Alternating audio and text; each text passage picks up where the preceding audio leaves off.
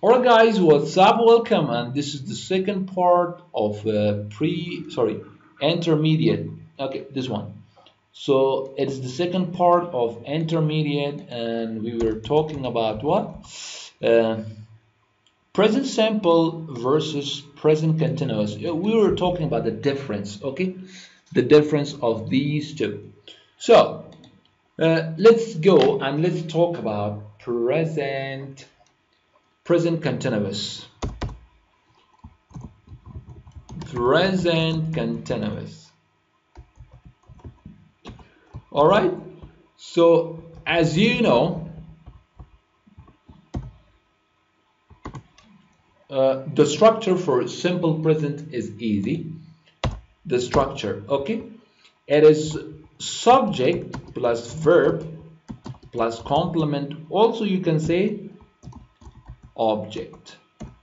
Okay, object of the verb, of course. And then the structure for present continuous is like this. Present, but first let's talk about present simple. This is the structure and auxiliary verbs.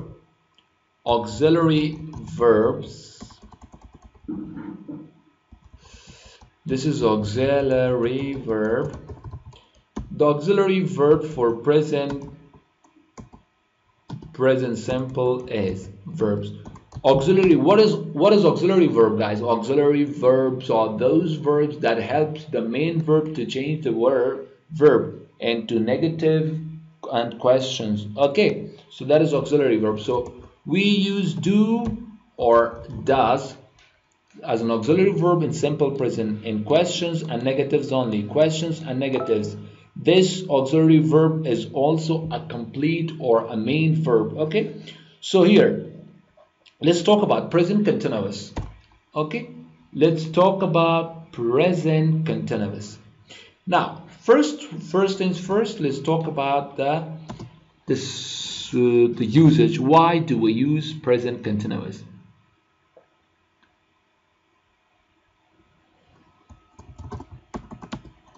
See, oh God, we use present continuous. What? We use present continuous for actions that are in progress at the moment of speaking. At the moment of what? Speaking. When you're speaking, there are some actions that are in progress, something that is happening.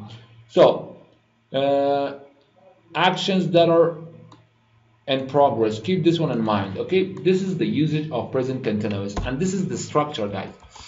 First we have subject, and then we have verb to be. And then what is verb to be? Verb to be are all those verbs that you have been studying since beginner. So these are verb to be. And then you have verb. Your verb takes ing, and then you have a complement, or you can say object. All right, so this is the structure. Yep, so this is the structure for present continuous. Yeah, one usage of what? Present continuous. Now next usage is first usage of simple. So first usage of present continuous was this one, and then let me put a bullet here, and then I will go here. Yeah, so next usage of present continuous is that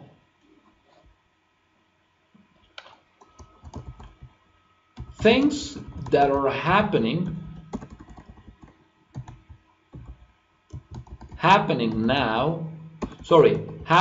around now, but not exactly at the moment of speaking. That means they're happening in these days, they're happening, but not at the moment of speaking. Let me give you an example for this one. For example, we are learning English. We're learning English online. Easy. So this is something that is in the progress right now, and we are doing that. But this one, let me have a look. But this one, things that are happening right now, sorry, around now, but not exactly at the moment of speaking. For example, I'm watching a good TV series these days. You're not watching now at this moment. This is something that is happening around now. Means these days you are doing, you're watching, okay, and you're watching this, and you're doing this action, okay. Next one, guys. Most important thing. The most important thing. Next usage. Next usage is very important. But before that, let's talk about guys, let's talk about temporary actions. One.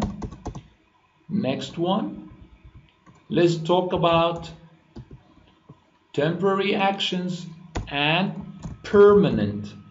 What? Permanent. Sorry, my permanent is wrong. Let's talk about permanent actions as well. So, temporary actions, that means they are true for a short period of time, not always, okay? That means they are temporary. For example, for temporary actions, what do you do? Use present continuous. Yes. For example,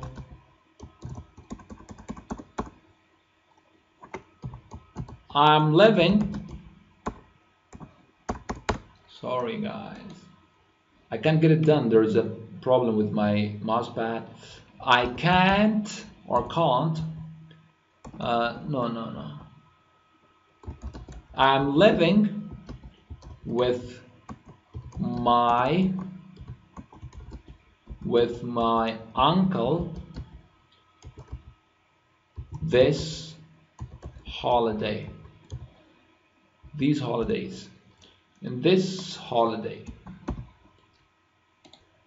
So guys, when the holidays are over, what do? You stop living with your uncle, okay? So this is a present continuous because it's a temporary action. It's for a short time, it's not for a long time. Okay? It's not for a long time. We use present continuous for short time actions. Okay?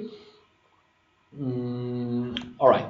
So next example, to make it more clear, we are staying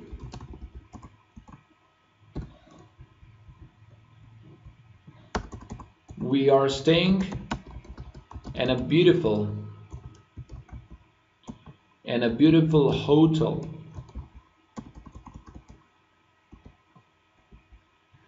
We are staying in a beautiful is done. Hotel. Sorry guys, I'm just good. We're staying in a beautiful hotel on our vacations. Yeah. So this is also a short time action. And next one, permanent action. Okay, permanent, something is permanent. For example, for permanent action, you use what? Use simple present. Another great usage of simple present. If the action is permanent, you use what? Use simple present. For example, like this. We live in Carte Char. Mean this is your house. Your house is here. It's a permanent action. Okay, it's not temporary action. I walk to my school. What I do? I walk to my school. This is permanent, and you every day you keep on repeating this. Okay, so remember guys what I said. Temporary actions. What are temporary actions? Temporary actions that are true for a short period of time. Okay, that are true for a short period of time. True for a short period of time. Okay, after a short period of time, this will change. Now, this is the main thing. So for these actions, use what? Present continuous. These are the examples. Permanent actions, permanent. So what are they? They are what are they? Permanent actions or verbs. They are true for a long period of time. Yes. So let's go. When the action is short and it's for a short time, use present continuous. When the action is for a long time, use simple present. This is another difference between simple present and present continuous. That's it, guys. Thank you.